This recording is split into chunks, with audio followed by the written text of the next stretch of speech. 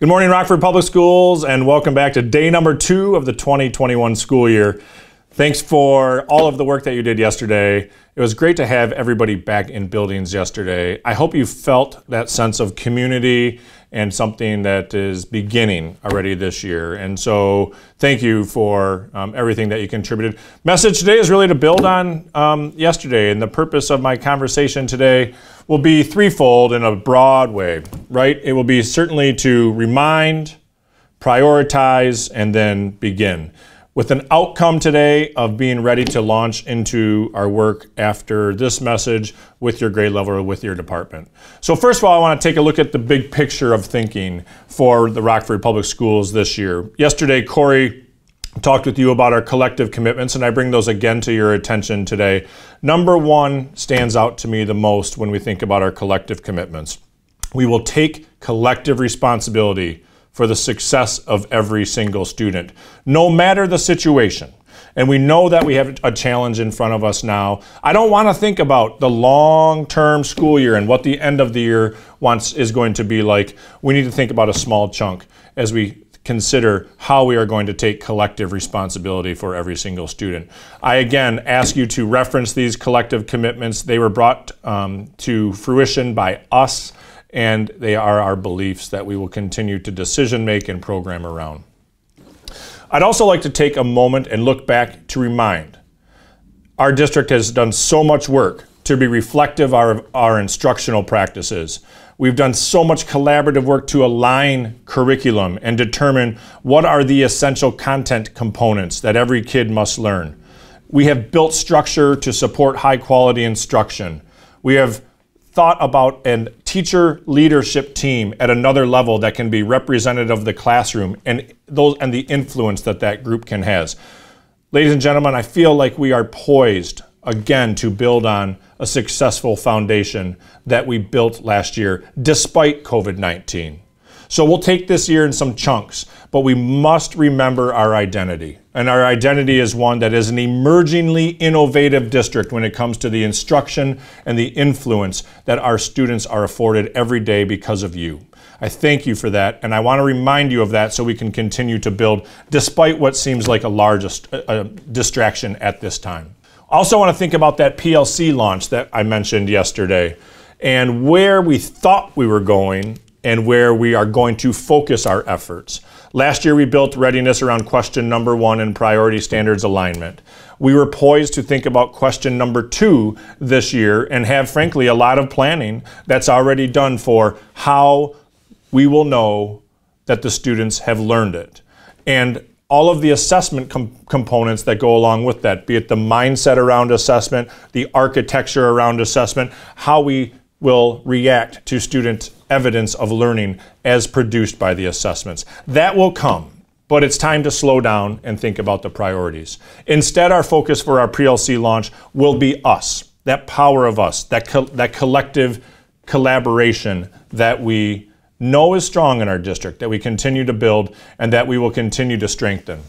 When we think about collaboration, it's more than people discussing something and then leaving with maybe unexpected outcomes. I want us to think about collaboration in this way. You see it on the screen here. The purpose of collaboration is to help more students achieve at a higher level. This can only be accomplished if professionals engaged in collaboration are focused on the right work. And I challenge you this year to think about the right work, to think about the work that's in front of us right now with our remote learning next 3 weeks of the year, and what are the essential concepts that must be focused on, be it relationships, right? Be it the content around priority standards, identifying students that might have social emotional needs and really trying to get them some intervention, thinking about the right work, but also thinking about work that it has meaningful outcomes through our collaboration. We have a strong engine. We're going to continue to build that as we move on this year. Remember, as mentioned yesterday, our calendar is very much set up to structure a lot of time collaborating together. And I showed you this yesterday, and you see that we frankly have about roughly 2 meetings per month. We'll learn more and talk about the purpose and then the format for these meetings as we move into September. But certainly, we want to think about aligning by department, by grade level, by course, and focusing on instruction and evidence of student work. Also, when we drill down a little bit more into the calendar for collaboration this year, I want to also just emphasize this. We want to meet you where your needs are right now. Our district has an agenda around the PLC purpose and, as I mentioned, a vision for question number 2. However, we must understand the situation and the challenges that we have right now and give our undivided attention to that. Layer in what we can in order to continue to build our foundation, but think about how we must address our current situation around COVID-19 and the instructional influence that it will have. And lastly, when we think about the big picture of the 2021 school year, I want you to think about this term called instructional agility. No doubt about it, we will have to adjust this year. We're going to adjust at the beginning of the year because of the way our students are coming into us, having not been in face-to-face instruction since the middle of March. We know that this year might have some twists with us moving in and out of remote learning. We have a plan right now. That plan is to focus on these next 3 weeks. After those 3 weeks, we'll focus on face-to-face instruction, and we'll adjust, and we'll learn from what we do, and we will make adjustments. We must be ready as a district, and in your planning for your own instruction, to be able to move in and out, perhaps, of this remote learning and face-to-face. Or when we have a student that's in your class that is at an extended absence, that student can still participate in your class because you're building in Schoology or Seesaw, and those students still have access. So we must have an agile approach to our instructional influence this year. All right, so let's talk about some bite-sized chunks. If we think about this as a mountain, it's going to be one step at a time. So when we think about these bite-sized chunks and what we can do right now, I want to think about these first 3 weeks. You've spent some time learning about the details and dialoguing about the details of our remote learning plan. We have great intention to further or additionally engage our students in a higher level of learning than what we did in the spring. And we know that that interactive piece and the structure can provide a framework for you, but in the end, it's going to be up to you to really use this framework to positively influence your students. So let's take a few pieces here. First of all, let's talk about the essential priority standards for the year. If you have not, I want you to take a look at the curriculum website, which has your priority standards published. Congratulations and thank you for the work that you did around our priority standards last year. We have taken that work and we've put it into our curriculum website, which is linked under staff links on the Rockford Public Schools page. On this website, you'll find all of your priority standards under question number 1, on the professional learning communities path. We go to the 4 questions, and then I really would like to make sure each of you takes a moment, and as you can see, selects your priority standards and reviews your own grade or course level priority standards as a first step to considering what we will focus on during this first chapter of the school year. It's all there, and it's done in an exceptional way. For now, we know that we will also need to continually refine these priority standards and the work around how we have them unpacked and mapped. That is a process that will be ongoing and engaging for the rest of time, really, until we are really honed in and we really feel confident about what they are and how we will continue to instruct around them. So for now, we want you to have the identify phase. We know that you know what they are. We'll focus on them and continue to use the work that you've done in the unpacking and alignment piece.